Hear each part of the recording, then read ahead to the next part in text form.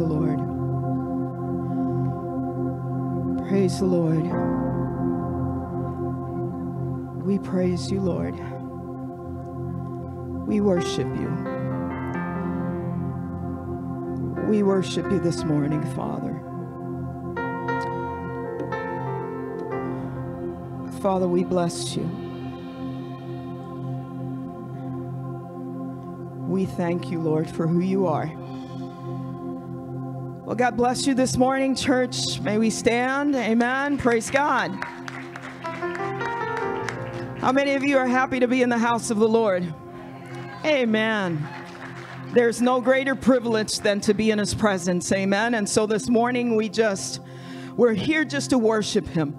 So whatever things are happening, whatever you've gone through the week, whatever happened on your way here, just leave it, put it at his feet, and let's just focus on him this morning. Amen. We welcome you this morning once again, not just for another service, but for the worship of our God. Amen.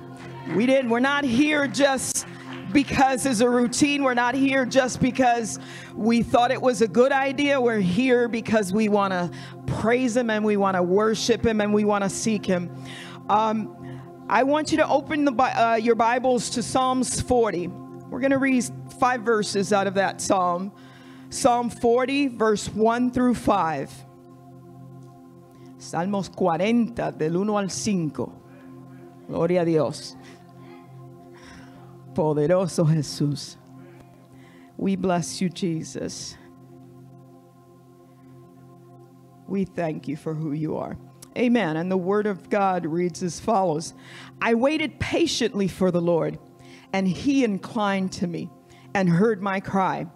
He also brought me up out of a horrible pit, out of the miry clay, and set my feet upon a rock and established my steps. He has put a new song in my mouth. Amen. How many of you have a new song in your mouth?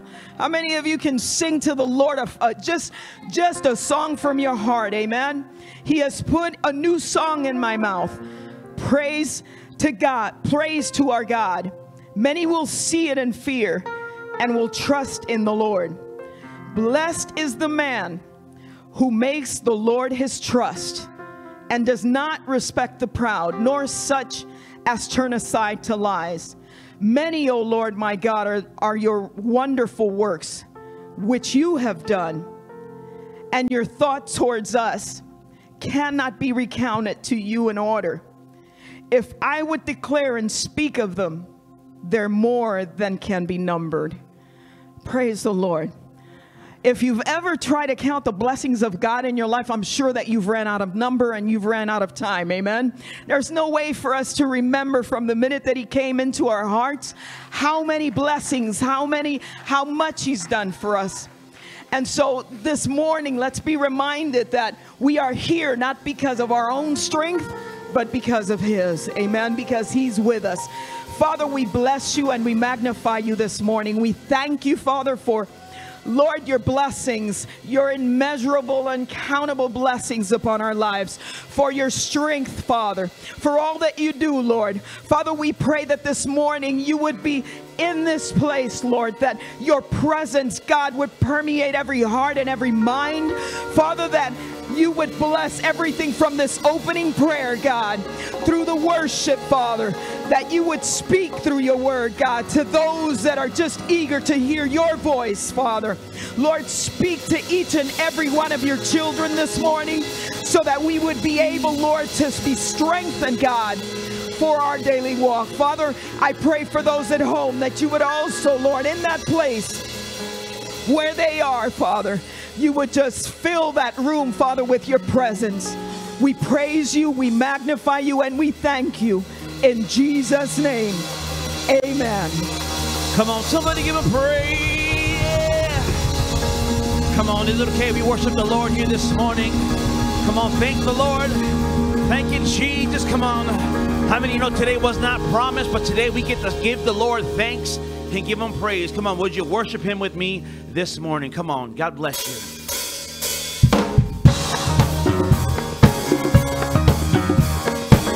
How many know it's okay to dance for the Lord here this morning? Give him praise. Yeah. Hallelujah. Come on.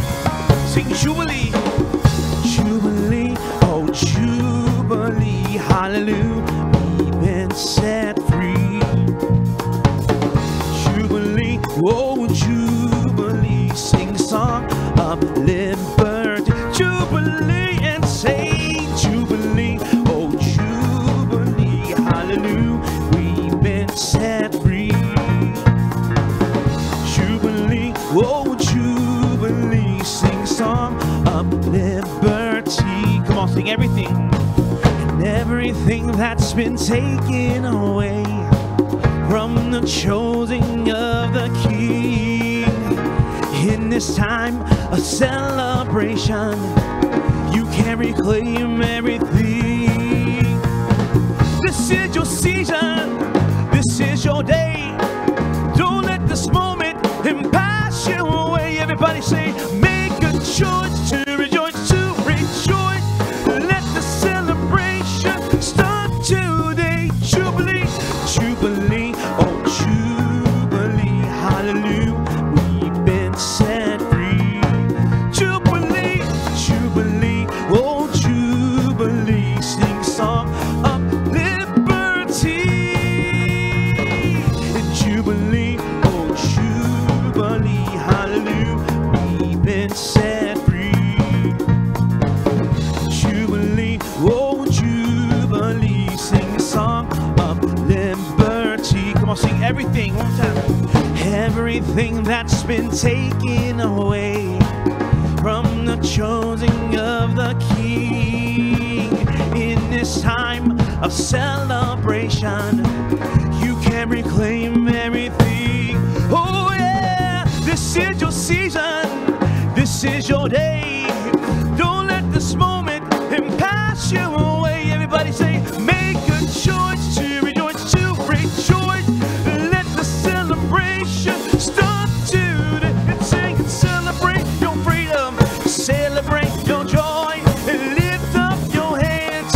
Lift up your voice and sing and dance in the Spirit. Shout to the Lord. We are His people. We've been restored and sing. Celebrate your freedom. Celebrate your joy. Lift up your hands. Lift up your voice and sing and dance in the Spirit. Shout to the Lord. We are His people. We've been one more time and sing and celebrate your freedom. Celebrate your joy. Lift up your hands. Lift up your voice and dance in the Spirit. Shout to the Lord. We are His people. We've been rejoicing when the Spirit of the Lord moves upon my heart, and I will dance like David did. Oh, Spirit of the Lord moves upon my heart, and I will dance like David did. Everybody, I will dance. I will dance.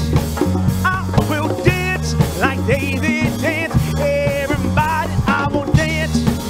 I will dance.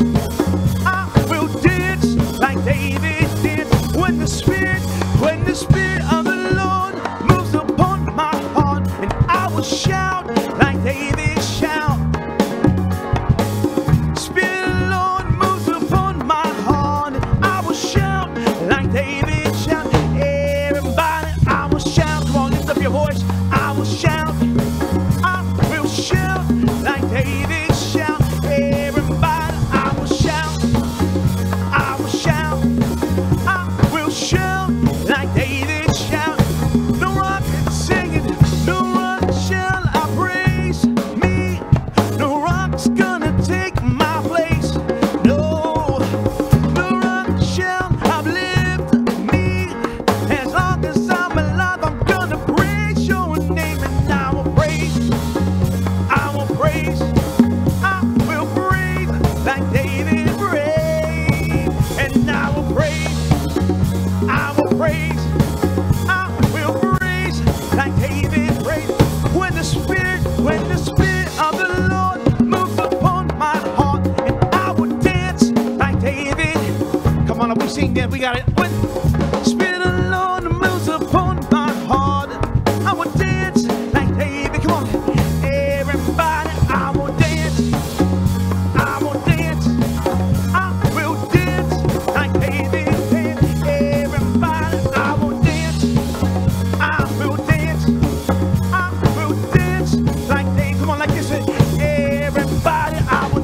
Come on.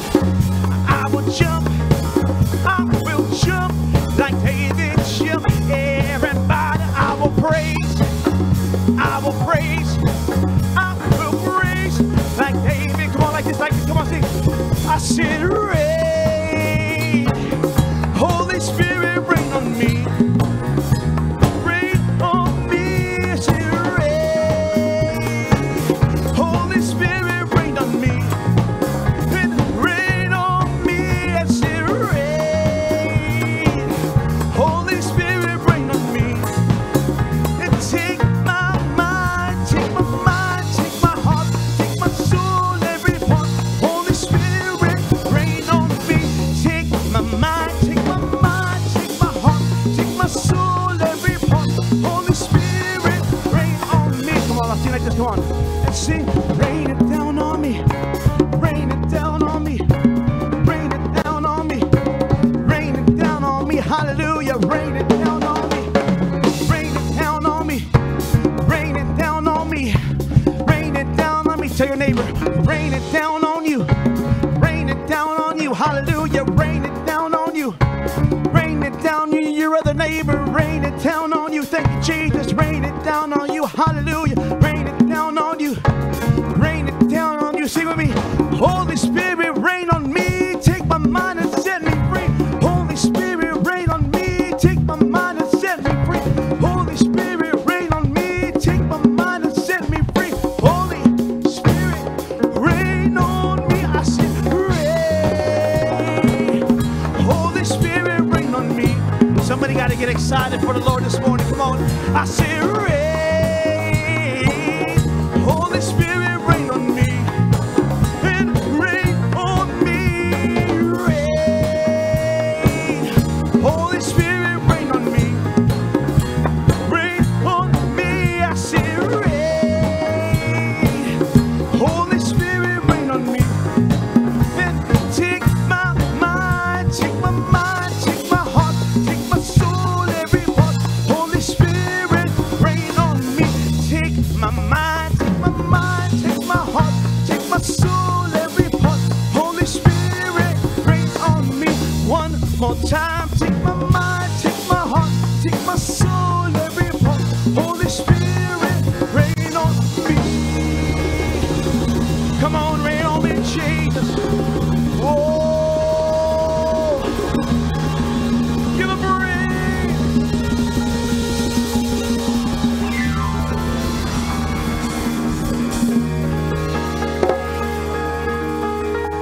Thank you, Jesus. Thank you, Lord. How many of you are thankful for the Holy Spirit today?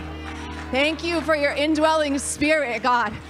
I've been reading a devotional about the persecuted church and said this morning as I was reading, I was talking about the first evidence of the Holy Spirit was that he drew the apostles, he drew the disciples to be devoted to worship, to be devoted to the word, to be devoted to the place of prayer. So we're going to draw on the Holy Spirit within us this morning. We're going to draw on his strength because there are things to pray about. We have a lot to pray about, church. Thank you, Holy Spirit. Lord, we pray that you'll pray through us this morning. Give us your words. Give us your petitions. Jesus, you're the great intercessor. You're the great intercessor, so let your spirit in us cry out for the things that you want, Lord.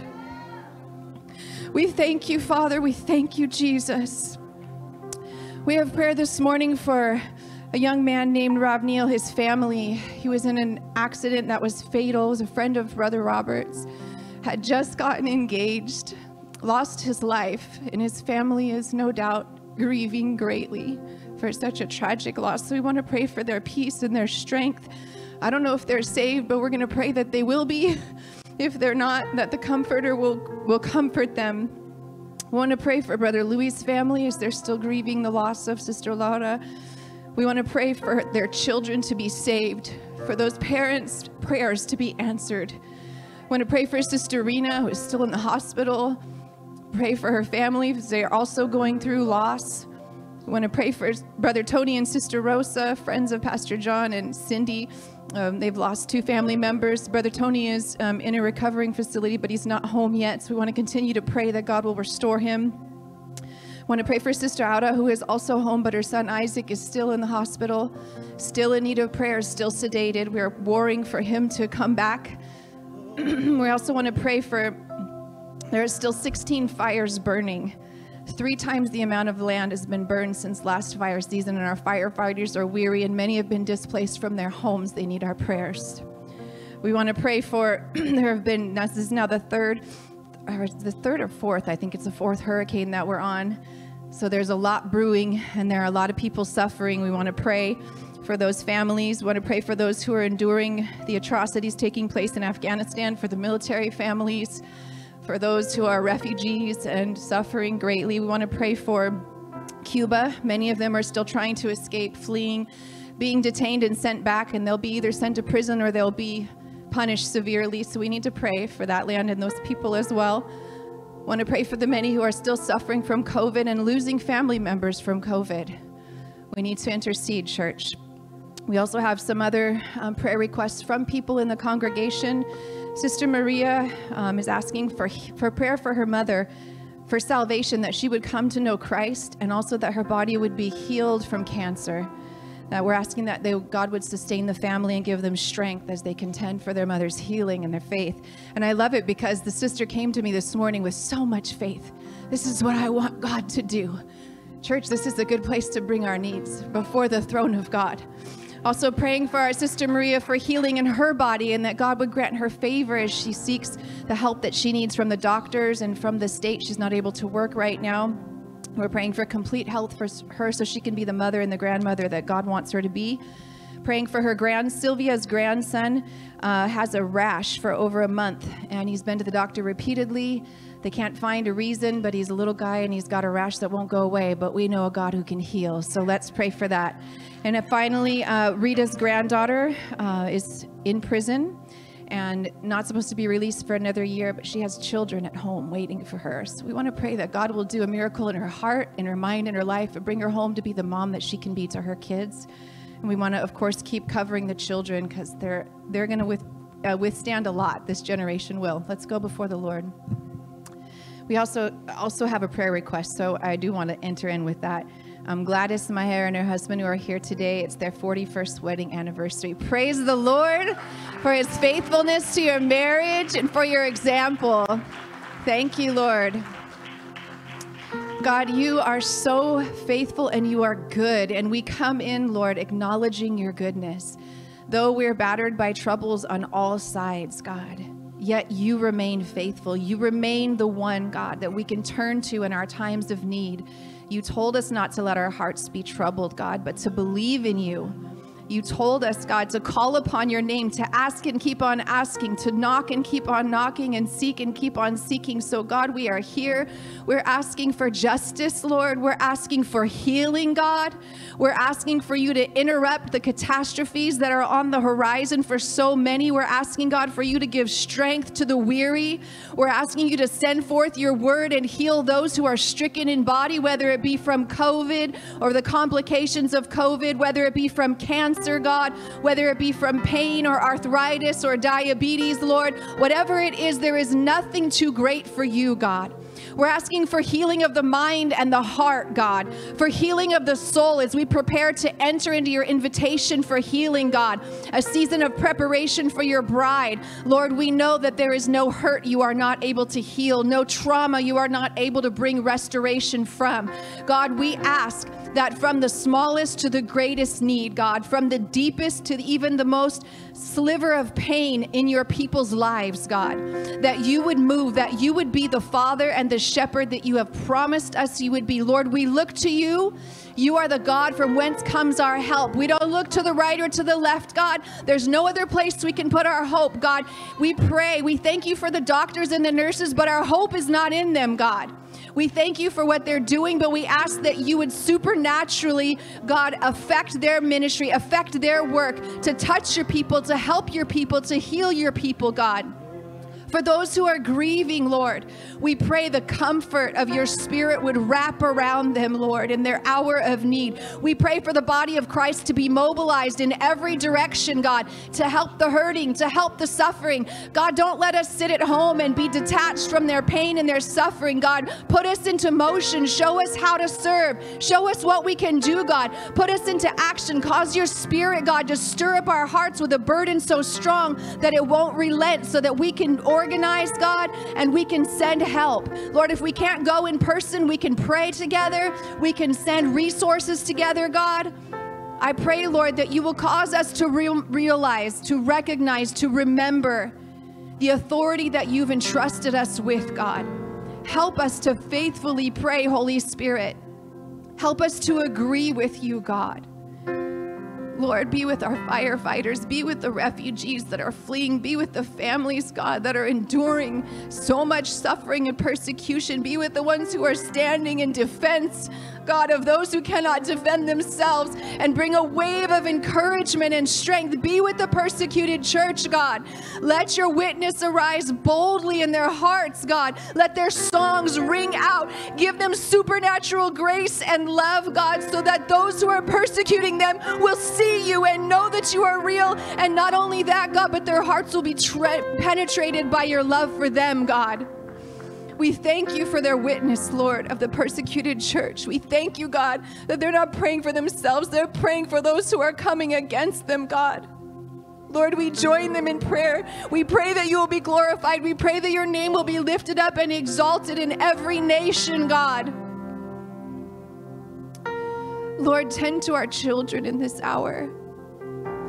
Lord, they're under so much pressure, God. Lord, the atmosphere is raging with wickedness, God. So we sing out and we raise the banner of your name and of your love, God, and we declare truth, Lord, in the atmosphere. We call every son and daughter that's been created by you to realize their true identity. We stand in the gap, God, and we war for their souls, the soul of this generation, oh God. Do not let them be lost, Lord. Do not let them be devoured by the enemy, God. Send forth your warring angels, God. Lift up a standard against the enemy, God, who comes against the children of this generation. Raise up Christians in every realm, in every sphere of society to influence, God, children with your love and with your truth, God. Raise up mighty warriors who will speak the truth, God, who will guide them, who will stand in prayer, God, who will intercede in their classrooms, God. Turn this generation back to you, Lord. Raise them up to be able to endure what they must stand through, oh God. We cannot do it without you, but with you, God, there is nothing impossible. There is nothing impossible, God. Lord, we thank you. We praise you, and we give you all glory in Jesus' name. Right there where you are, just lift your hands. He's worthy of it all praise. You're worthy of it all, Jesus.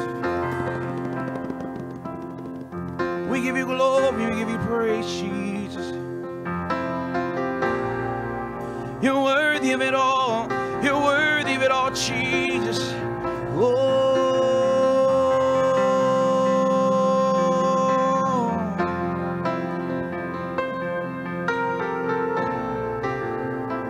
Oh, we give you glory. And all the saints angel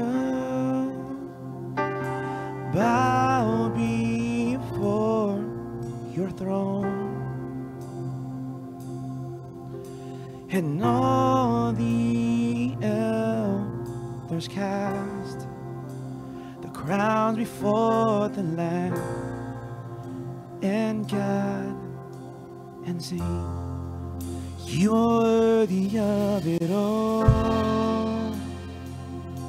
Come on, isn't he worthy? You are worthy of it all.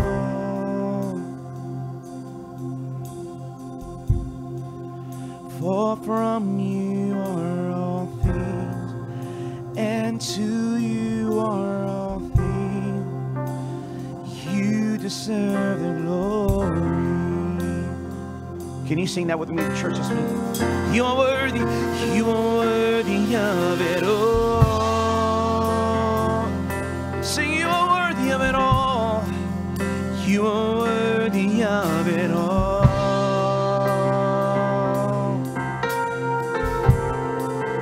For from you are all things, and to you are all things. You deserve the glory.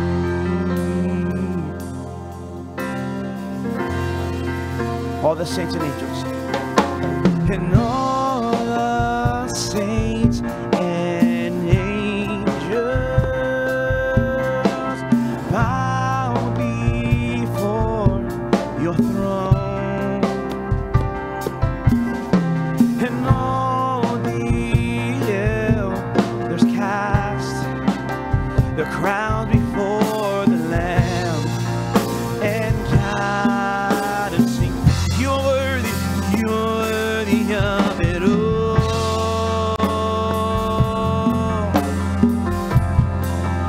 You are worthy of it all. For from you are all things, and to you are all things. You deserve the glory. You are worthy of it all.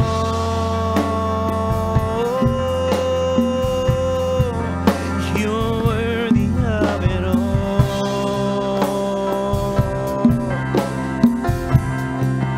For from you are all things, and to you are all things.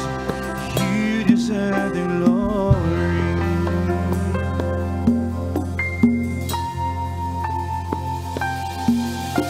And day and night and day, let its arise.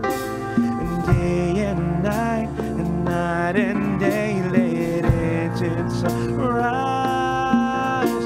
And day and night and day, let its arise.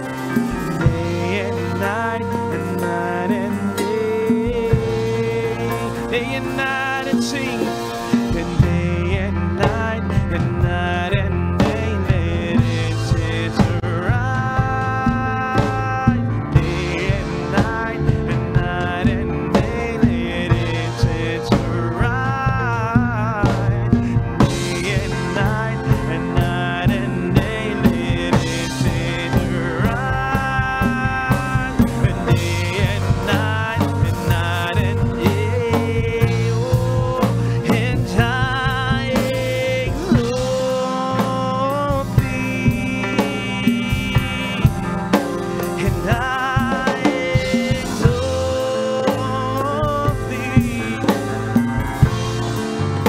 and I exalt thee, oh Lord, oh Lord, I exalt you, Lord, and I exalt thee, and I exalt thee, my Lord, I exalt thee. Oh, come on, sing that again. And I exalt thee, and I exalt thee, and I exalt thee. Oh,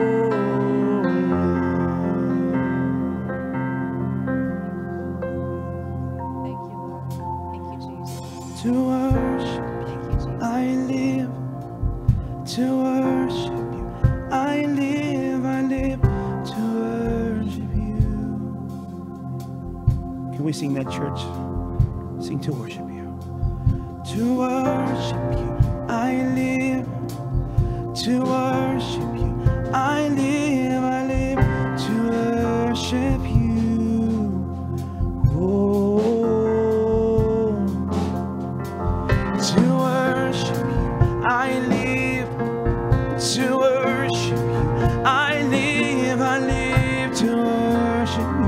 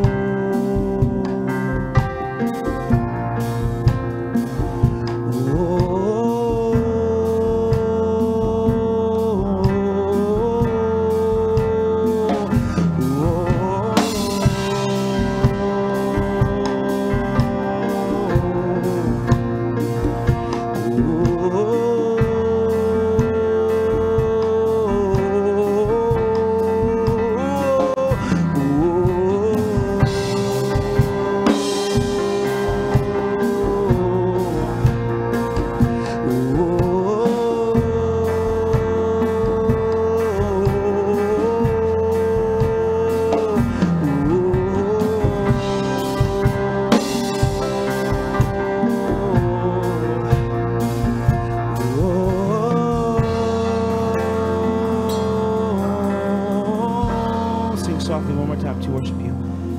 To worship you, I live. To worship you, I live. I live to worship you. Oh, come on, lift your voice. To worship you, I live. To worship you, I live. I live to worship you. Sing it to the Lord. To worship you, I live. To worship you, I live. I live to worship you.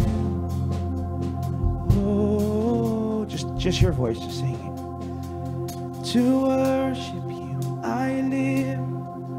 To worship you, I live. I live to worship you. Oh, one more time and say, to worship you, I live. To worship you, I live. I live to worship you. Oh. Thank you, Lord. Thank you, Father. When Moses sought to free his people, he asked for permission to take them out, to lead them out of slavery so they could worship God. We've been set free to worship, church. Worship is not just singing to the Lord, it's the orientation of your whole life around one thing, one person. We do everything in Him and for Him and through Him. We used to sing that song, Jesus be the center of it all. Would you put your hand on your heart and say, Jesus be the center of my life. Lead me, Holy Spirit, in worshiping Jesus alone. Let every other god fall. Church, it's good news that we've been set free to worship. It means you don't have to serve anything else. You don't have to serve a lie. You don't have to serve the enemy. You don't have to serve your flesh. We serve Jesus. We worship Jesus, the one who brings sweet liberty, the one who brings joy, the one who brings peace, the one who makes it possible for us to walk in truth. We've been set free to worship. Thank you for your freedom, Lord. We love you, God. We honor you.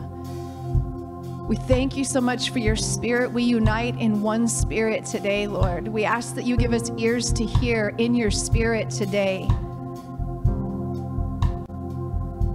We ask that you do what you set out to do in all of us today. Liberate the oppressed, God, those who are in bondage. Bring hope, God, to those whose hearts are failing.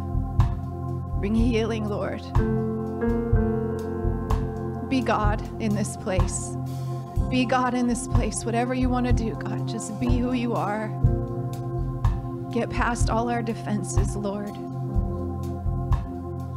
We love you. In Jesus' name we pray and give our thanks. Amen. Thank you, Jesus. Thank you, Father. We're going to prepare our hearts for communion in a few moments, but before we do, if you do not have elements for communion, please raise your hand and we'll make sure that someone brings them to you. We are also going to prepare our hearts to worship through giving. I love that in parts of Scripture we're told not to test the Lord, but when it comes to giving, that's the one place we're told to test the Lord our God and see if what He's promised He will not do. And so I want to lovingly challenge you to give to God this morning from a generous heart, from a fearless heart. If you feel afraid that you're not going to have enough, ask God to take that fear from you. Bring it into His presence so that He can get rid of that, so He can break that bondage, because He will always provide. So let's prepare our hearts and let's go before the Lord. God, I thank you that you are our provider. You are the good shepherd. You make sure all of our needs are met. You're a good Father. Lord, we give to you today, not out of a feeling of lack, but out of the acknowledgement of your abundance. You've given more than enough, God, and we joyfully give back so that others can also know you, so that others can be reached, so that others can experience the overflow, God, that we've tasted. Help us never to be selfish, God, never to be fearful as your children, but to always give and to always trust that you'll make sure that we have everything we need. We sow gladly into your kingdom and ask that you will multiply it, God, to meet every need. In Jesus' mighty name we pray. Amen. If you're in the house, you can give to the ushers when you leave. If you're giving online, you can text the word TDLC to the number 77977. You can also go online to tdlc.org there, and you may give there at our website, or through the My Church giving app. There will be drop-down buttons for tithe and offering. Couple of announcements as we prepare for communion. We have still ongoing Bible studies with Pastor Jackie, but not tomorrow. So 1 week from tomorrow. And then towards the end of this month, Pastor John will be starting a sermon series on healing. It's going to be very powerful. Please now begin to prepare your heart. Ask God to put his finger on anything in you that he wants to heal. Let's come in hungry. Let's come in ready to receive. Amen. And then Bible study as usual on Wednesdays, and also food pantry still needs help. They're giving food away on Wednesdays. If you can be here to help, we'd love it. And there will be more announcements on the slides afterward. Pastor John, ready to come up?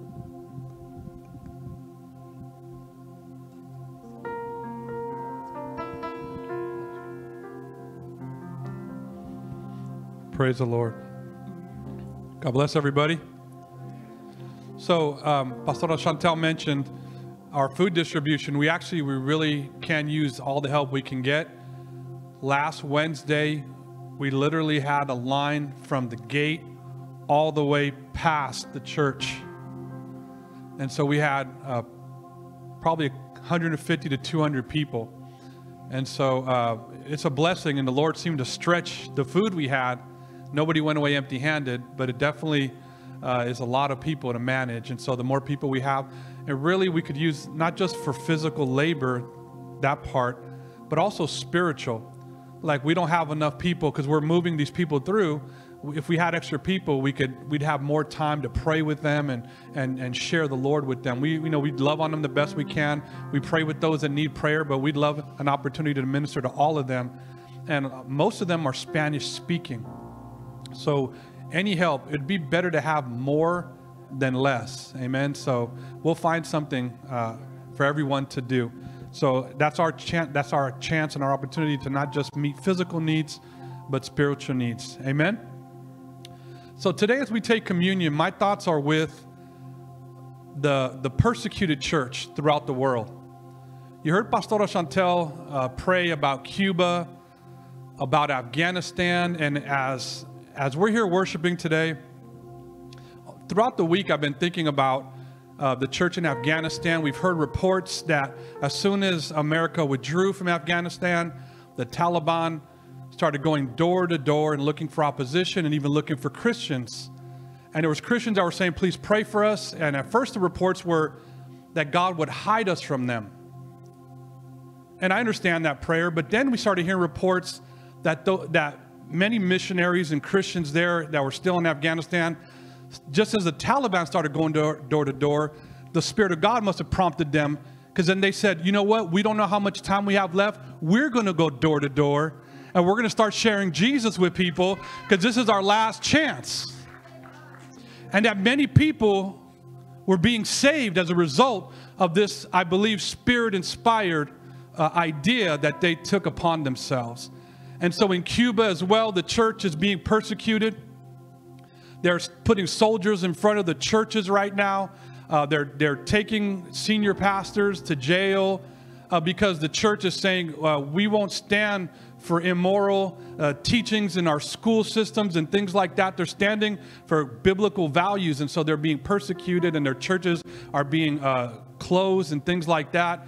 And I shared testimony with you previously on those things. And so my thought is, throughout the world today, brothers and sisters, churches, believers around the world right now are taking communion together. Because no matter what denomination we are or non-denominational we all have one thing in common. We've all put our faith. How we all put our faith in Jesus Christ, the Son of God, who died on the cross for our sins, who rose from the third day and ascended back to the right hand of the Father, where he lives to make intercession for us forevermore. We all, you could be Methodist, Lutheran, Pentecostal, non-denominational, Catholic, whatever. We all go back to that one place, that one place right there. We all start there. And we all put our faith in Jesus. And so that's why we take communion, so we could remember that. And it's such a beautiful thing, because how we manifest the different liturgy and things like that is not as important as that right there, the cross. And so we worship the Lord all from our hearts because of what he did on the cross 2,000 years ago.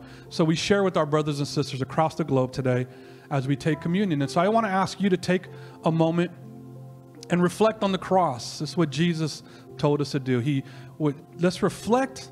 Let's take a moment and reflect on the fact that the Son of God left his glory, left heaven, and came to earth in the form of a servant as a man.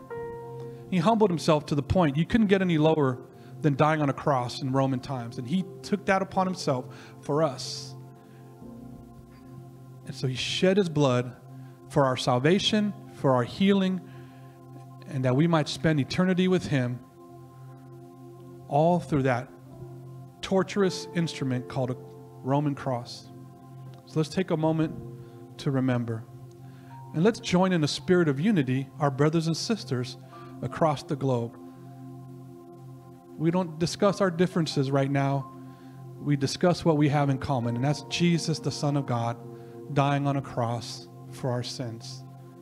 We remember that's what it all comes back to. It's where it all starts and ends for every one of us. Jesus, we remember, we remember, we remember, we remember, and it causes us to praise.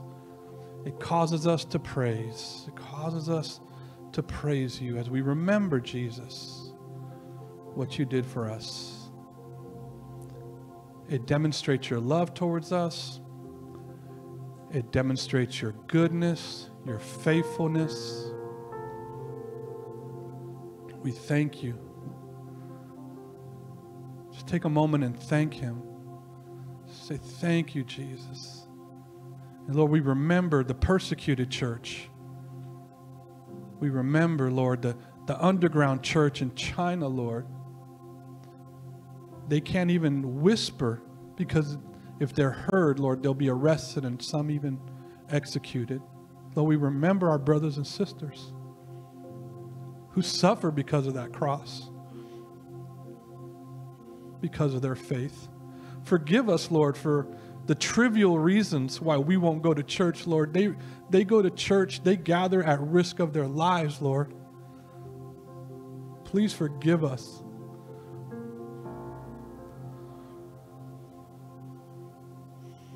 We worship you, Lord. We worship you and we thank you. We remember the cross. We remember your shed blood. We remember what you endured for us, Jesus. And we worship and we glorify your name. You alone have redeemed us from our sins, Lord. You alone shed your blood. There's no other name under heaven by which man might be saved. It's through the name of Jesus, the resurrected Son of the living God. We worship you and we join our brothers and sisters. We pray and we weep for the persecuted church in China, Afghanistan, Cuba, and so many different parts of the world, Lord. Be with them.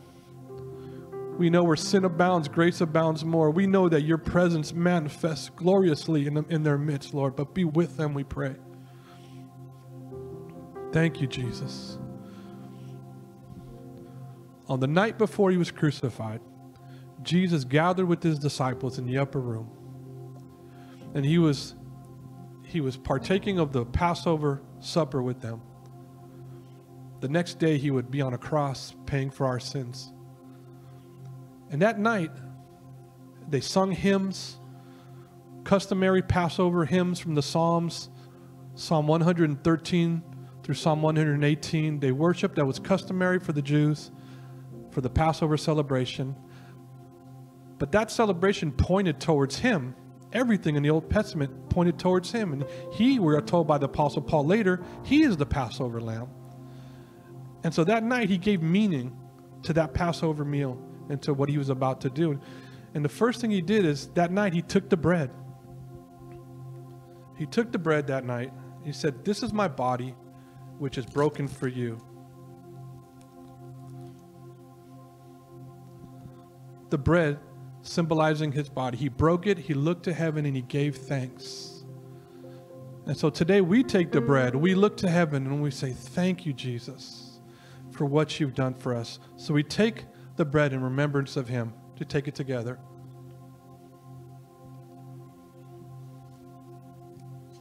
Thank you, Lord. We remember your body, which was broken for us. Lord, if you had not died on that cross, if you had not shed your blood, we would not be here right now. We would be lost.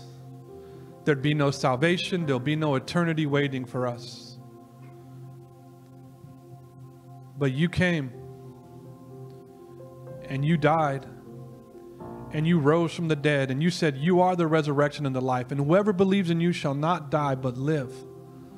And we live because of your sacrifice, because of your death. So we remember Jesus, and our hearts are filled with gratitude. If we've made our faith, if we've made our salvation, if we've made anything in regards to you and our worship of you about anything else other than the Son of God crucified and risen and ascended, please forgive us, Lord. We center ourselves by going back to the cross of Calvary, where the Son of God died on a hill outside of Jerusalem. We thank you, Jesus. That same night, Jesus took the cup and he gave thanks. And he said, "This is my blood which is shed for you." Again, speaking prophetically, because he had not shed his blood yet. And we will be told by the prophet Isaiah, anticipating Jesus' death, he said, "He was wounded for our transgressions, bruised for our iniquities. The chastisement of our peace was upon him, and by his stripes," meaning his shed blood, "we are healed." And that healed is a present tense in the Hebrew, and then later on in the Greek it would be interpreted present, meaning it's not, he not just healed us once, but there's always healing available to us through his shed blood, because there's power in the blood of Jesus to heal. There's healing in the atonement of Christ. And so we take the cup together in remembrance of his shed blood.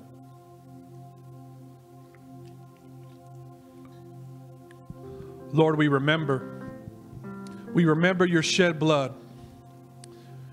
And we give you praise and we give you thanks, because there's power in your blood.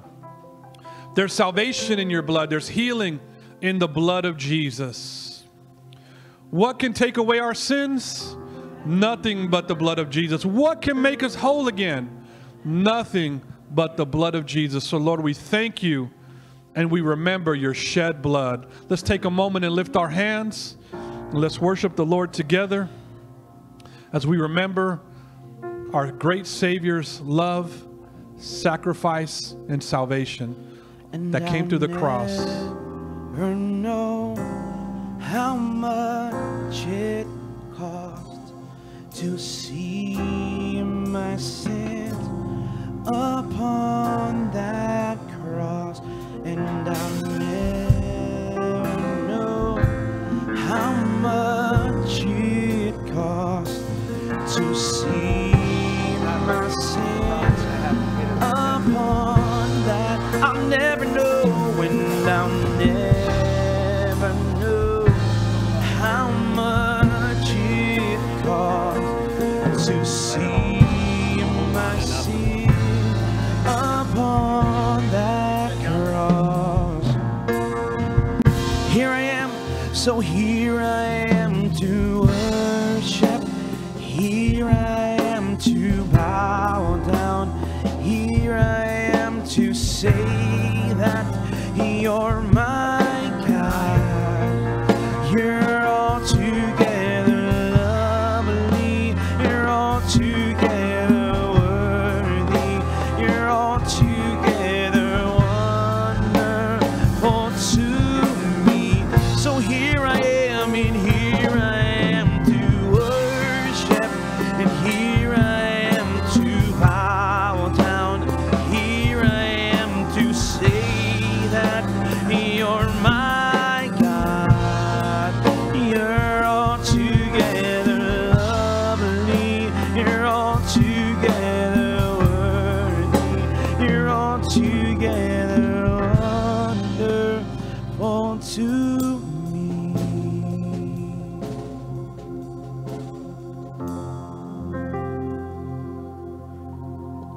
Can we just take a moment and just bless the Lord? This is why we are here, is to bless the Lord. Just to raise up holy hands, just to begin to just love on Him. Just begin to thank Him. Just begin to praise Him. Just begin to give Him glory. That is why we are here. To magnify God for who He is and for what He has done and what He is continually doing. Time after time after time. This is the God that we are serving. This is the God that paid a price. This is the God that knows you and I.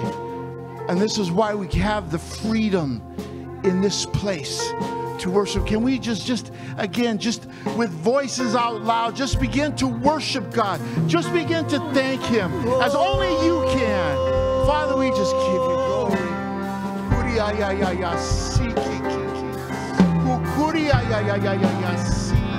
Oh, yes, my God. Yes, my God.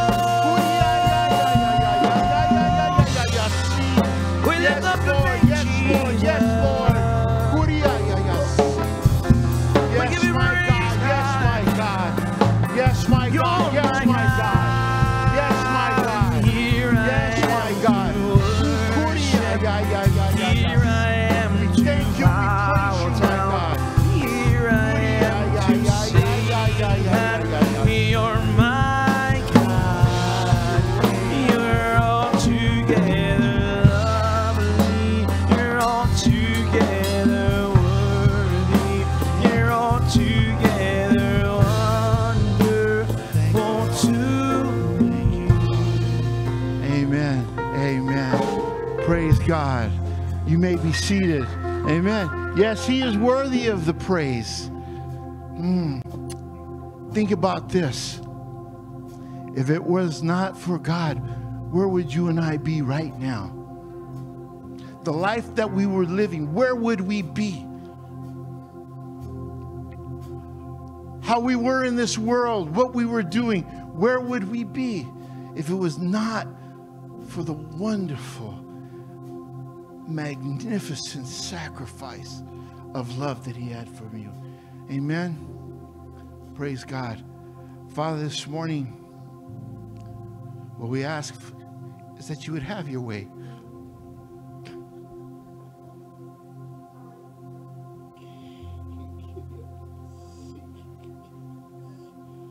From beginning to end, my God, may you have your way through your word.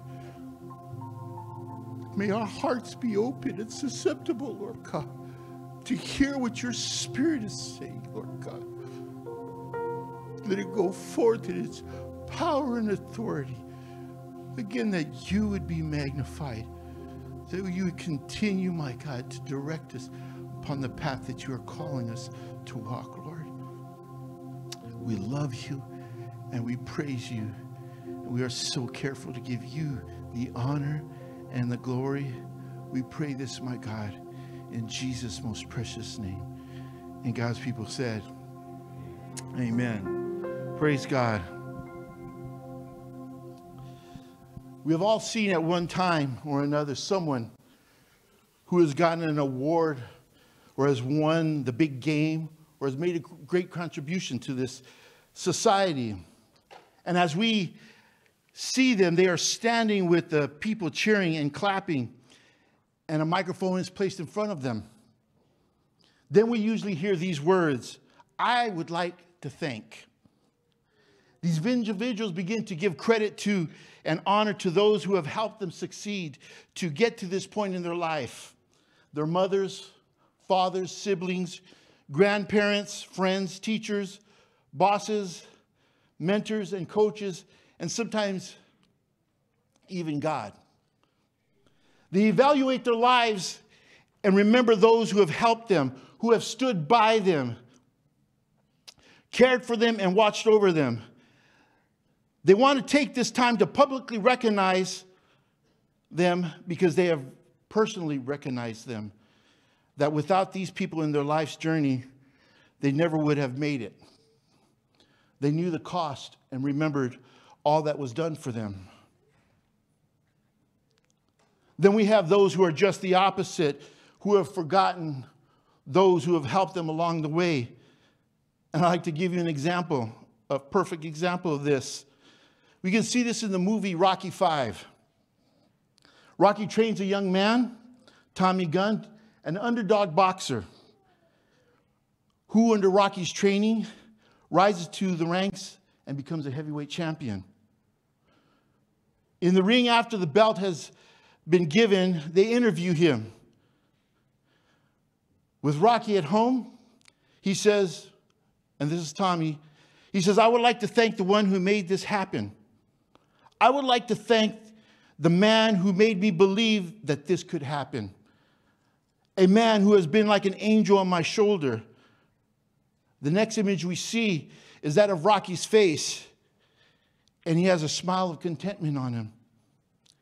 They once again go back to show Tommy, and he says this, "I would like to thank," and there's a pause, "Mr. George Duke, his promoter." They pan back to Rocky and where he once was, where there once was a smile on his face, and that all that could be seen was an expression of hurt and disappointment. Because Tommy had forgotten, he didn't even remember everything that Rocky had done for them. And in the same manner that Tommy did not remember what Rocky had done to him, Israel has treated God in the same manner. If you turn your Bibles with me to the book of Amos, chapter 2. Amos, the book of Amos, Bible, chapter 2, beginning with verse 4.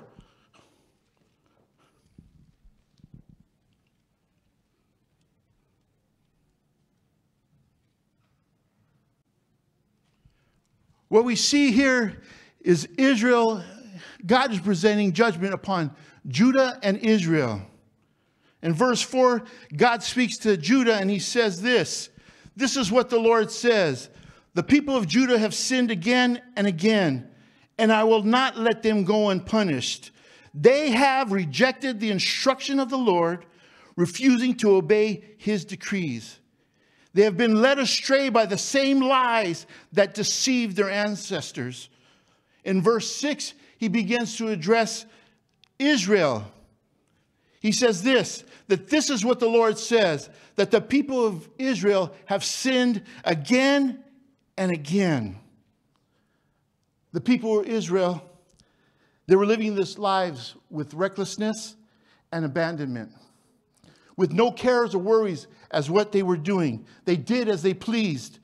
They have forgotten all that God had told them about the blessings and cursings of obeying his laws and commands. They even had forgotten all that God had done for them. In between verses 8 and 9, it seems as if God had stopped and thought in it himself. How did you allow yourselves to get to this point in your lives and in our relationship? How could you have forgotten about me? How could you have forgotten what I've done? So then in verse 9 and 10, God speaks with his heart as if he was saying, remember, it was me. This is the title of my sermon. Remember, it was me. He goes on to verse 11. He says, remember, it was me. I destroyed the Amorites as Israel advanced his height. Was as the cedars. And he said, as sturdy as the oaks.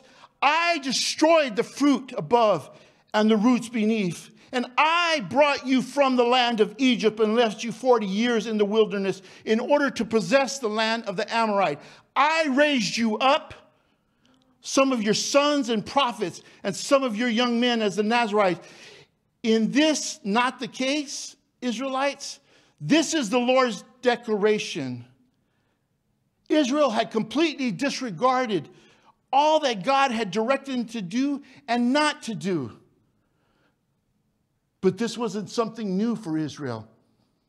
At Mount Sinai, as Moses was on the top of the mountain, the people had not seen him for days. So they decided amongst themselves to say, let us make gods who will take us and go before us. This choice, even after having been miraculously delivered from the slavery in Egypt, walking through the Red Sea, having manna given to them and water from the rock, they still had forgotten the goodness of the Lord towards them. Afterwards, God, still in his love for them, begins to take the people through the desert to the land that he had promised them. As they were about to enter into the promised land, having taken them through the desert for 40 years, God knew their hearts. So now that we see 3 times in the book of Deuteronomy that God warns them about the forgetting the Lord our God when you enter into the promised land.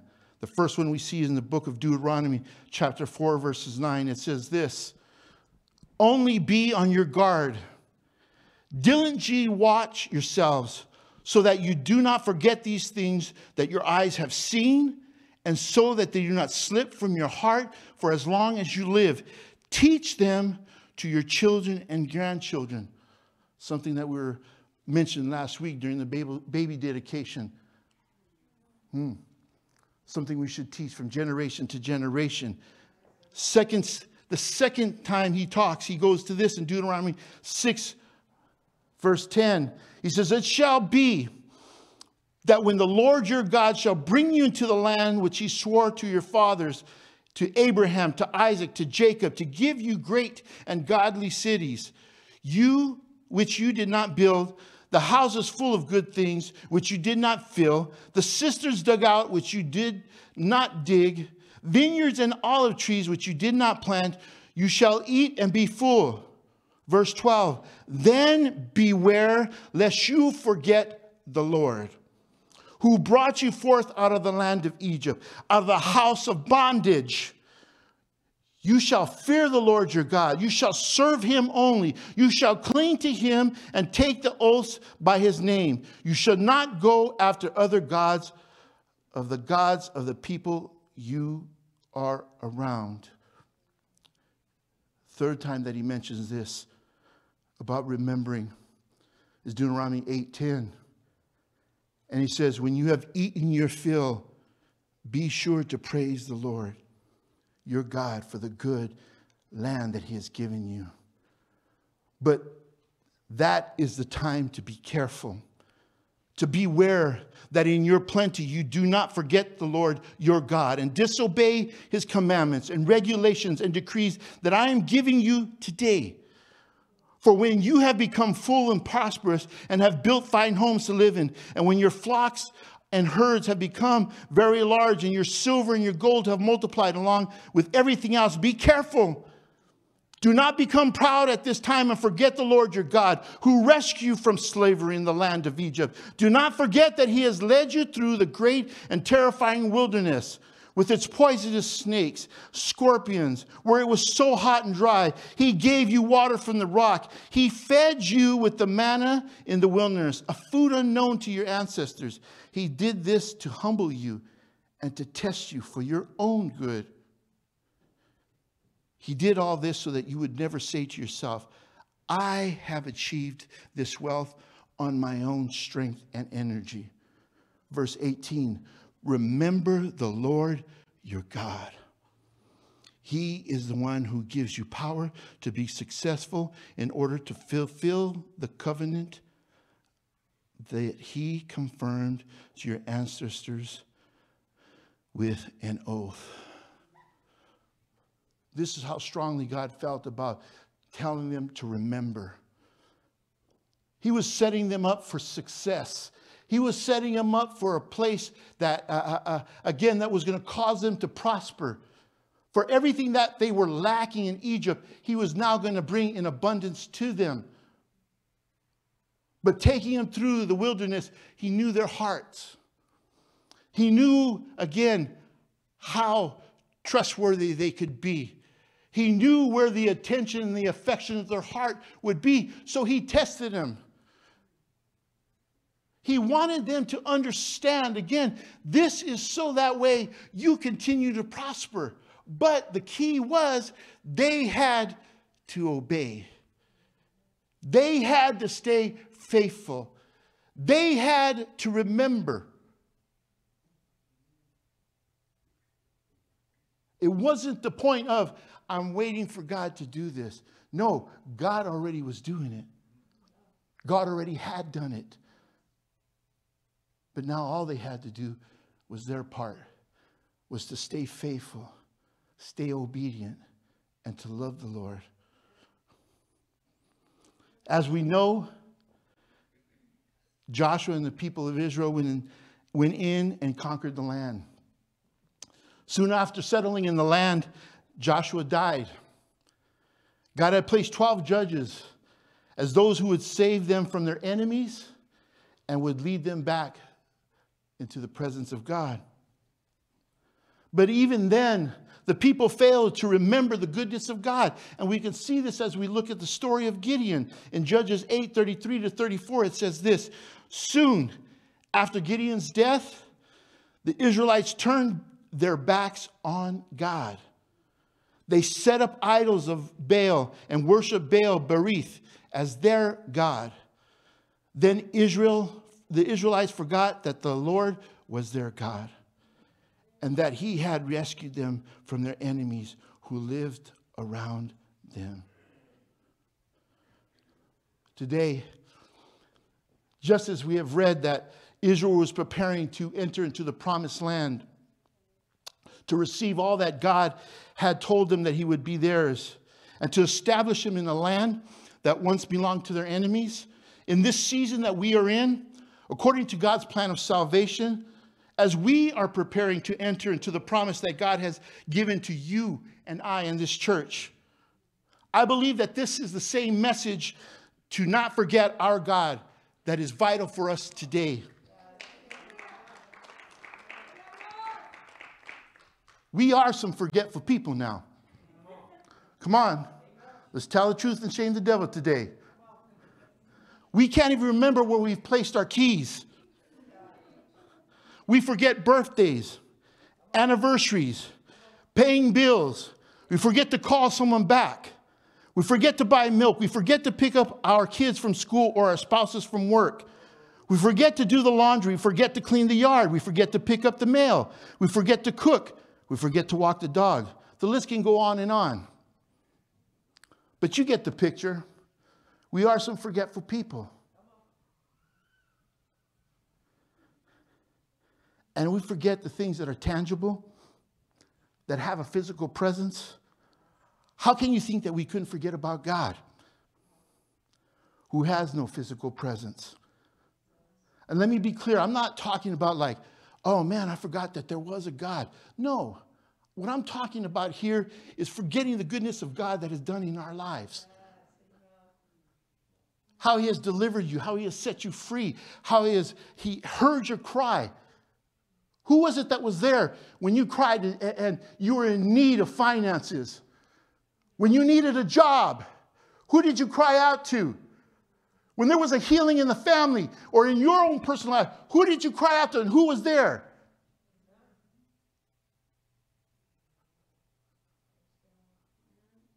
It was God. Remember, it was me. I've been there. I've never left you nor forsaken you. But it's not the same on your part. You forget about me. You forget about what I've done. How I loved you with an everlasting love despite your sinfulness. Come on now. Let's be truth. And the Bible says that a man who has no sin is a liar.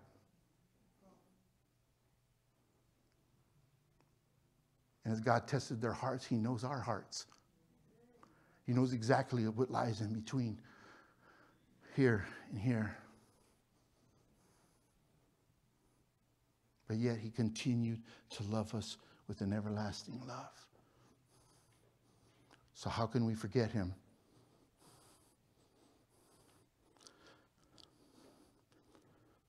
I'll give you an idea how.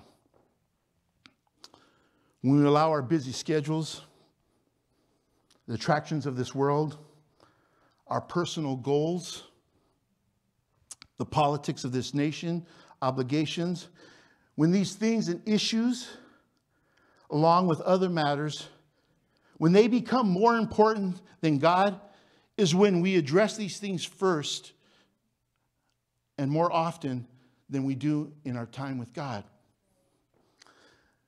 That is when God's placement within our lives begin to fade from the forefront of our hearts and minds.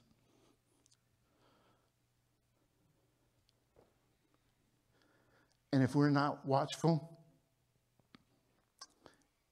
God can be an afterthought. Oh yeah, I forgot. I forgot to pray. I forgot to go to church. I forgot this, but you sure remembered the sale over there at Macy's with 10% discount. Come on now. Come on, the smiles on your faces, even the mask, you can tell by the eyes. I'm telling you this because, again, it's the reality of where we are. We have to understand the season that we're in. We're praying for revival. We're praying for change. You've heard the heart of the pastor that God wants to bring healing. But what good is all this if we forget who God is? If we continue to walk in a manner that we think is right. And you know what the Bible says about that? There's a way that seems right to a man, but you know what that leads to? Death. The Bible tells us not to lean on our own understanding. Don't try to live life like you think it should be. That moment that Jesus died on the cross was the moment that we gave ourselves up. Because the Bible says we were bought with the price. So we are not our own. So we can't go and walk this life like thinking that, oh, I'm going to do how I feel today. I'm going to live my life and serve the Lord how I think. I'm going to interpret this how I believe. No, that's not how it works. You don't invite people to your house and let them do what they want. I'm going to open the fridge. I'm going to go lay up in your bed. I'm going to borrow some of this jewelry. No, wait a minute. This is my house. You need to do what I tell you if you want to be here. If not, then you can go. You can leave.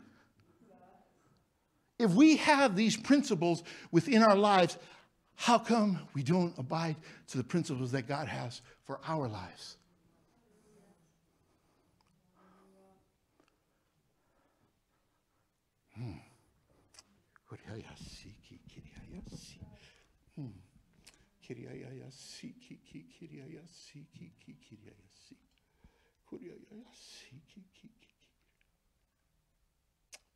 We have to understand the times that we are living in.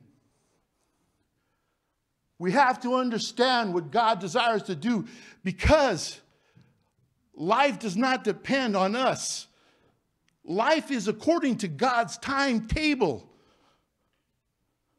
We're not in a place where we once were, as far as not talking age, but in God's timetable until his coming, because that time is coming.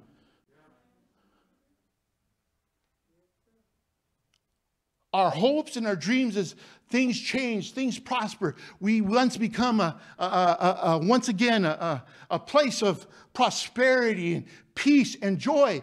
But if you read your word, the Bible says it's not going to be that way. That things are going to get harder, things are going to get tougher, but that's where even more so God's Spirit strengthens us, where we can say that I can do all things through Christ who strengthens me. That I don't have to worry what comes against me. Though 10,000 on my left and 10,000 on, I still will be standing. Why? Because God is with me. Why is God going to give us strength when there is no adversary? When there is no opposition? But he gives us so we can stand in that place, for we can fight for what's right. You've heard the testimony this morning, how in a place of worry and fear, but it was overcome because of the presence of God within their life to say, hey, you know what? I am still going out. I am still going to do these things. That should be our position in this place, in this time. Not worry about the condition of the nation. Not worrying about the circumstances of this epidemic. And let me be clear about that. I'm not saying no shots, no masks, just do freedom. No, the Bible says to be wise. To be wise. So that is what we're called to do, to walk in that wisdom that God would give us. To be careful. But yet that should not keep us back from being the men and women that God has called us. To not take opportunity of times to come together as this. To visit, to call, to share your faith with others, where the places that you would go. But we allow sometimes these circumstances to hinder us. We begin to be complacent. We begin to feel comfortable. We begin to feel in that place that I'm okay. My little circle is all right. But God didn't call us to be our own.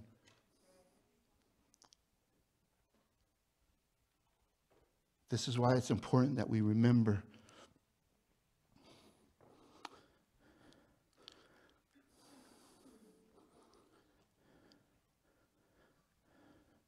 when these things begin to happen in our lives and God begins to fade, we find ourselves that we have beginning to blend into society and to the situations around us. We becoming part of the whole. And the Bible says that should not be so.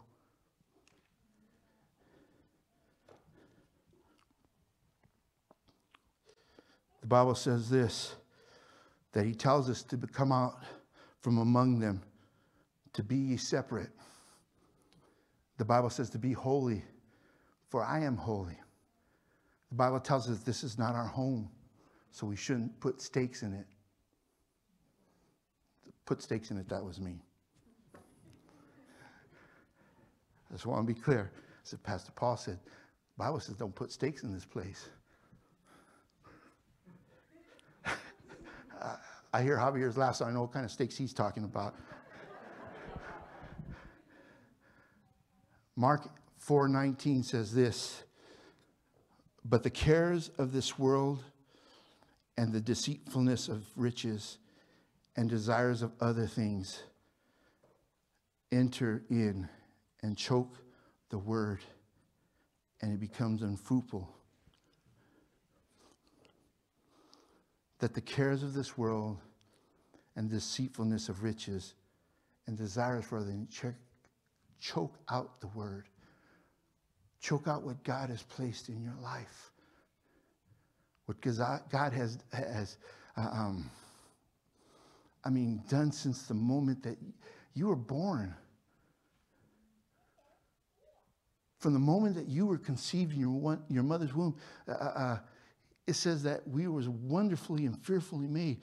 To me, that tells me that everything that is in there, from your laughter to your joking to the way that you process your thinking, your actions, all that was conceived in your mother's womb.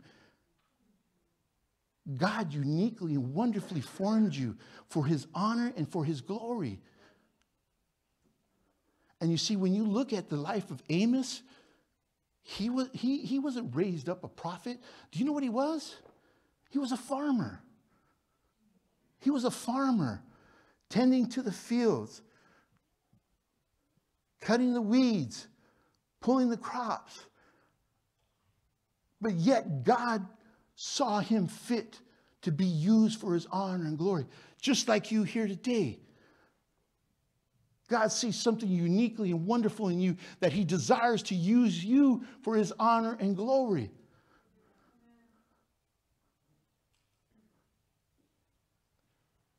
Right where you are at, God has a call on you.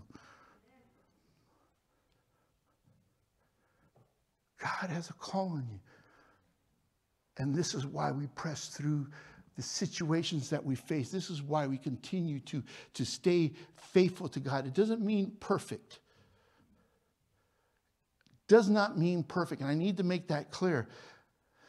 Because if not, what we allow is we allow the enemy to come in and bring guilt and shame. I couldn't serve the Lord. I faltered. Man, I continue to do this. That's not it.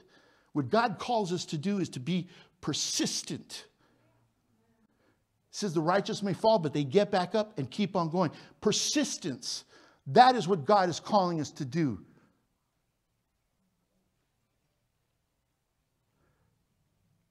Pressing through. Continue to walk in a manner that brings him honor and glory. He understood that there would be faults. He understood that there would be times of shortcomings.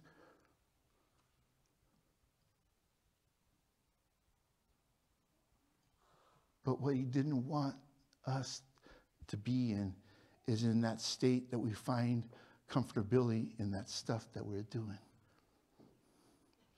That it's okay. I know God will forgive me.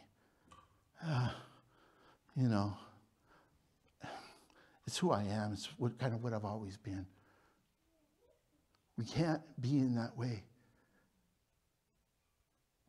Because as we continue to do that, if we're not careful, God will be a distant memory to us. We'll forget about what God has done. We'll forget about who he is. Again, not that there is not a God, but we'll forget that who he is and what he's done.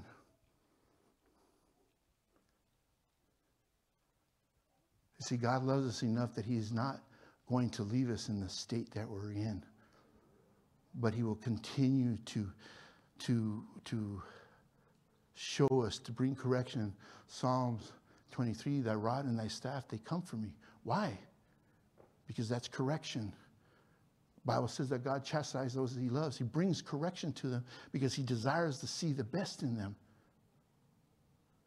He desires to see again what he has created within their lives to come to fruition. But he will bring, again, remembrance. He will bring you to a point where, again, you'll have to see yourselves of where you're at.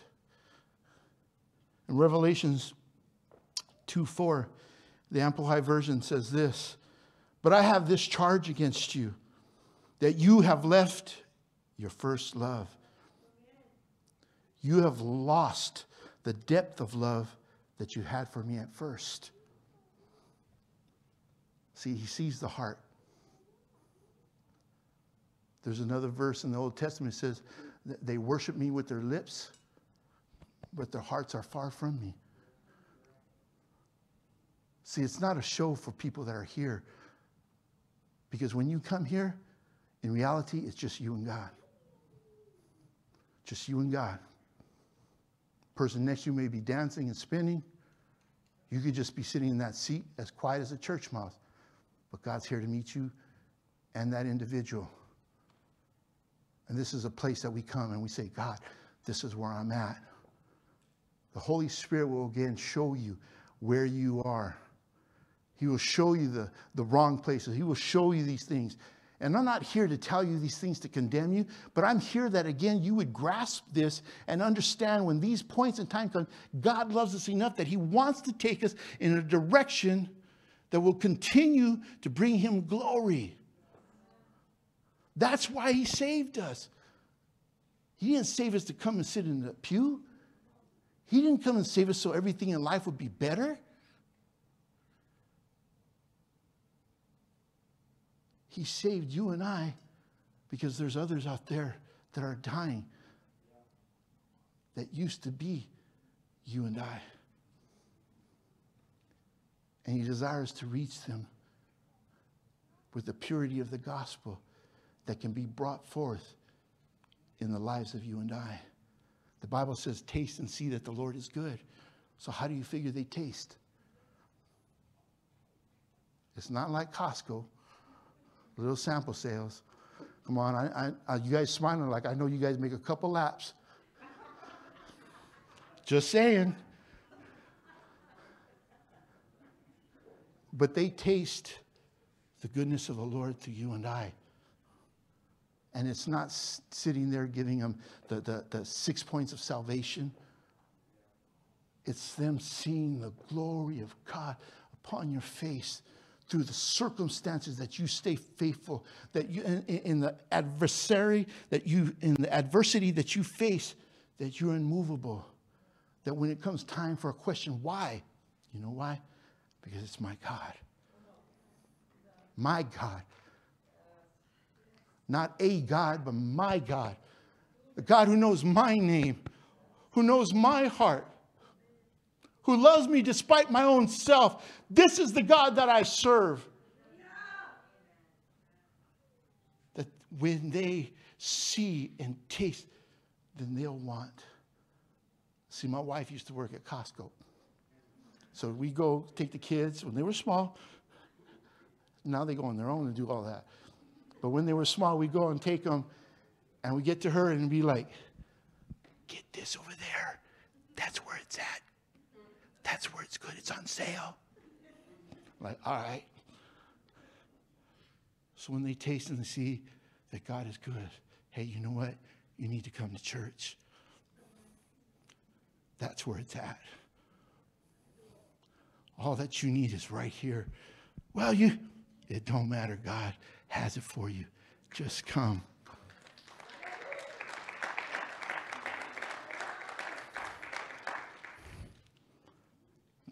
But this can't happen if we're forgetting who God is. If we're living in a place of complacency. God goes on in Revelations 2:5 says this. Remember, therefore, from where you have fallen, repent and do the works you did at first. And there's three key components in that verse.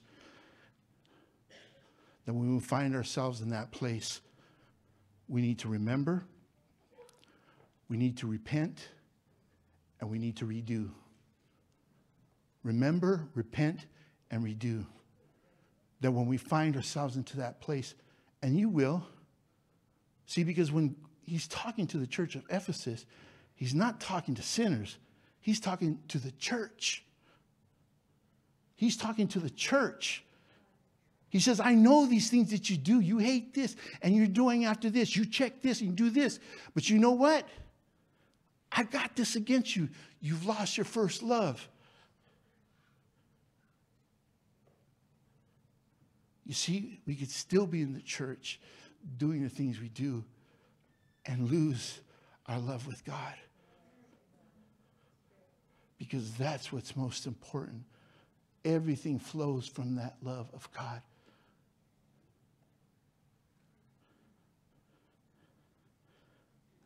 This is why Peter was always saying, and I ask if Brother Luis can come up.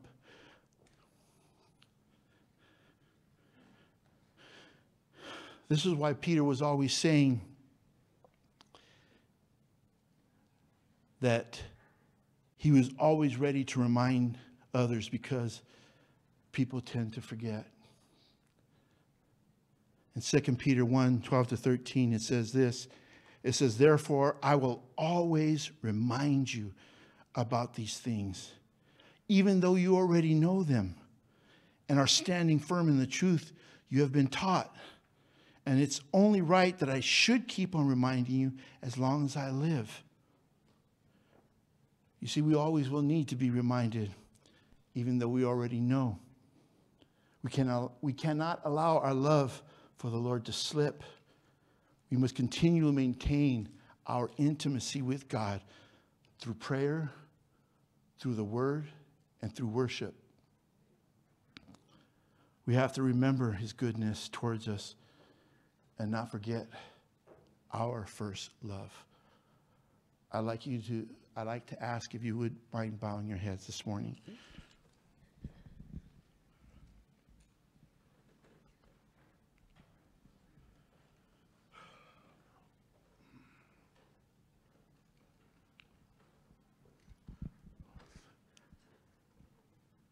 As I was reading this chapter of Amos, actually the book of Amos, again, it reminded me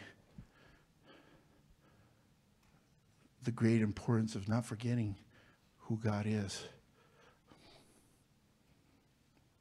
That what God has done, how God has been, in the moments of loneliness.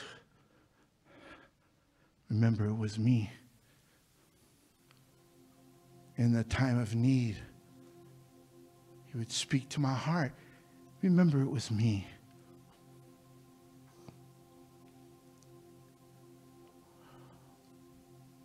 When I felt nobody was there, remember, it was me. Remember, it was me that delivered you from that bondage, just as He did from the people of Israel. Remember, it was me that walked you through those dry times in your life.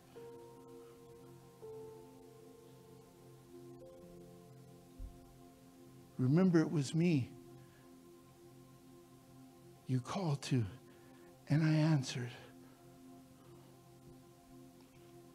Remembering it was me. As I had mentioned, I believe truly with my heart this is what God wants us to do, is to remember. Because each and every one of us here this afternoon has a unique story, has had an experience with God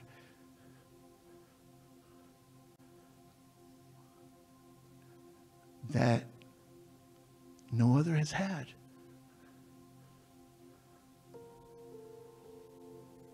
And though we get busy, those circumstances come about,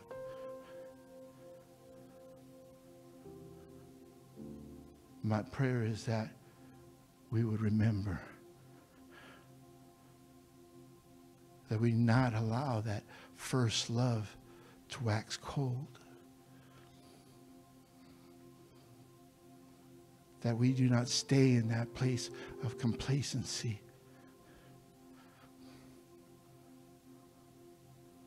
So this morning, I just want to pray for you.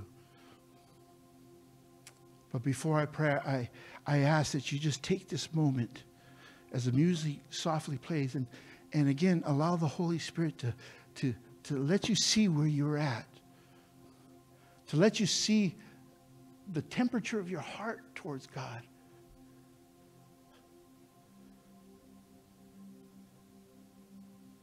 To let you see, again, Have I forgotten him?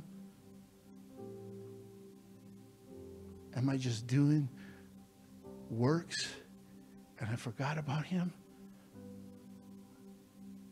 Have I not been pursuing that intimacy with him, that time in prayer, that time in worship, that time in his word?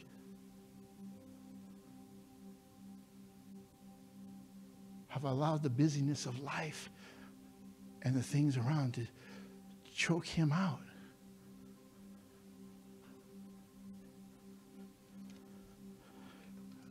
Father, this morning we just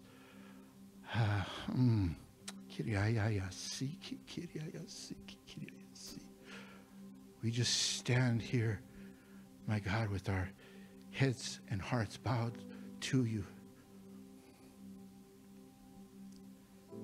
There's nothing that we can say or do, my God, to differentiate from what you see within our hearts, what you know that lies within. But Father, we ask you, first of all, that we do recognize, my God, there are shortcomings. There are obstacles, my God, that we have allowed to be in our lives.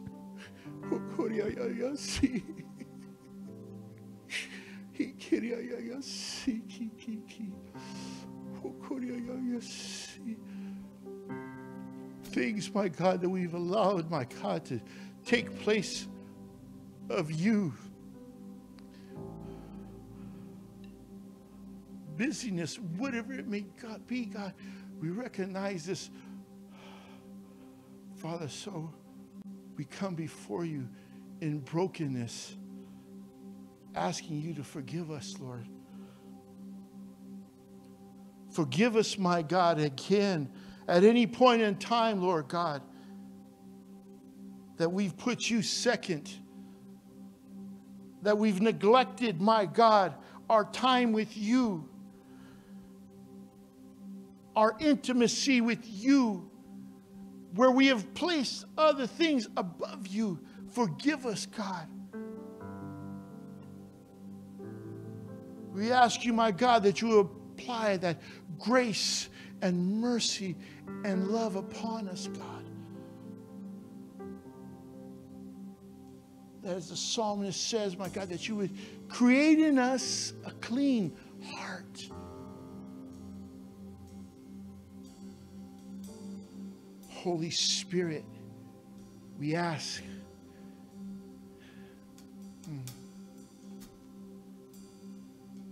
that you would lead us and guide us to redo those things that we first were doing in our love for you. That you would strengthen us to pursue you, your face, Lord, with all that we have. Lord, I just pray right now upon the hearts and minds of your people that you do not allow the guilt of the enemy, any shame, any conviction, my God, to hinder, Lord God, what you are desiring to do in the lives. Allow, my God, the breakthrough. Let there be freedom of heart, of mind. Let their joy be unspeakable, God. And Lord, I just pray that you would meet them in that special place. Just as you met with Moses, meet with them, my God. Encourage them and love on them, Father. This we ask in the precious name of Jesus.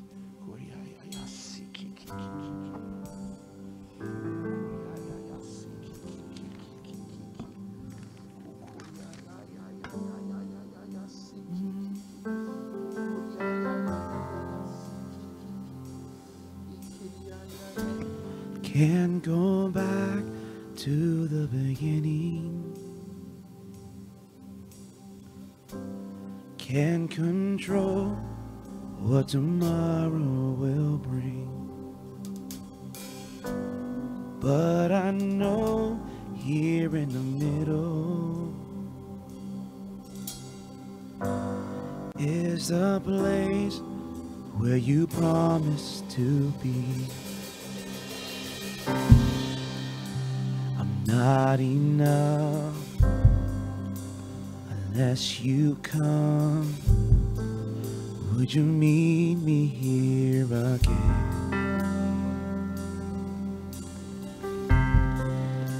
'Cause all I want is all you are.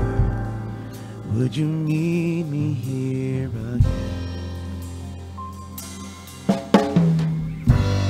As I walk now through the valley,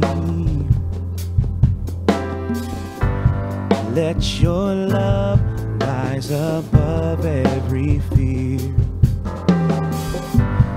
Like the sun shaping a shadow, in my weakness your glory appears. I'm not enough unless you come. Would you meet me here again? 'Cause all I want is all you are. Would you meet me here again? Not enough. I'm not enough. Can we stand, please? Unless you come. Would you meet me here again? Let's just take these last few moments to lift our hands to heaven and worship the Lord. Give him thanks and give him praise. Would you meet me here again? Not for a minute was I forsaken. The Lord is in this place.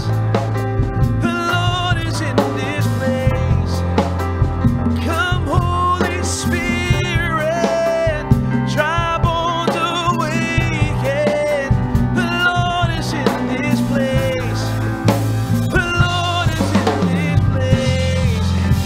And not for a minute was I forsaken. The Lord is in this place. The Lord is in this place. Come, Holy Spirit, dry bones awaken. The Lord is in this place. The Lord is in this place. Not enough. I'm not enough unless you come. Would you meet me here again? All I want, 'cause all I want is all you are. Would you meet me here again? Thank you, Jesus. Right where you're at in your own words, just take this last moment to give him thanks. Whatever the Lord may have spoken to your heart today, would you just take a moment before you leave and interact with him regarding what he's spoken?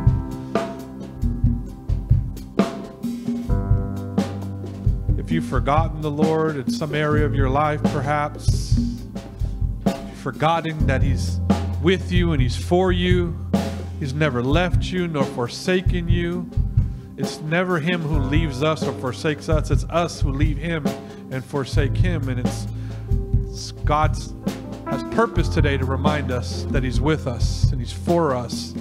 And if we just turn our hearts back to him, if we just turn our hearts back to him, he will bless us and he'll release and restore and heal and do whatever it is that he needs to do in your life. Thank you, Lord. Thank you, Lord. Come on, if you need healing right now, would you just take a moment and say, Lord, I need healing in my soul, in my heart, in my body. would you just take a moment and ask him, what do you need today? Do you lack wisdom? The Apostle James said, ask, he gives liberally of that wisdom. Perhaps you need wisdom in your life. Whatever it is you need, God can supply. Grace, mercy. He can supply your need today. Thank you, Jesus. Thank you, Jesus. We thank you. We thank you. We thank you. We thank you. We praise you. Thank you for your word today, Lord. Seal it in each heart. May we never forget you, Lord. You always remember us, and we thank you for that. And so, receive the pastoral benediction today from my heart to yours. May the Lord bless you and keep you. May he cause his face to shine upon you and be gracious to you. May he lift up his countenance upon you and give you peace. May he bless you indeed, enlarge your territory, that his hand be with you, that he'd keep you from evil and allow you to cause no harm for his name's sake and for his glory. May you shine the light of his glory brighter than ever before as you go out throughout this world. May you always keep God before you. May you always remember him.